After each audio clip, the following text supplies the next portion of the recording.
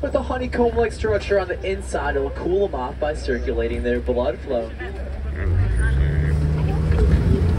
Now we did get to see some pretty big animals back there. And coming up ahead on your left-hand side are the largest of the flamingo species.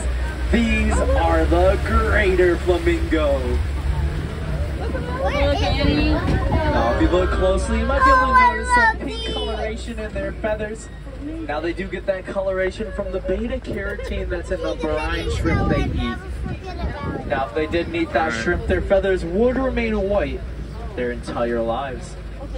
Now my friends, take a good look at that island. Does anyone recognize a shape?